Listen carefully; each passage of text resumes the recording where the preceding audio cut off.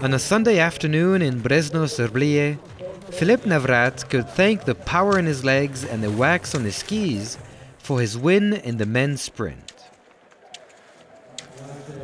The German cleaned the prone stage, but then missed twice at the standing.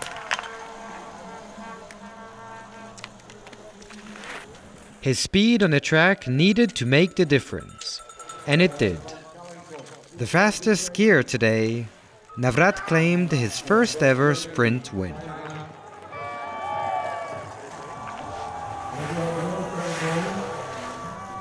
Despite cleaning all stages, Vítězslav Hornig only managed to claim the second spot,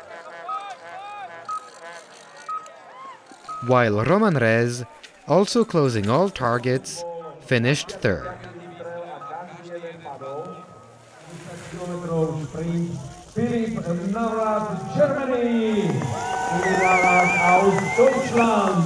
Yeah, I feel very good. I didn't expect it because I had 2 penalties in the standing, so it was difficult to stay in the last loop very fast. So I'm really happy about it.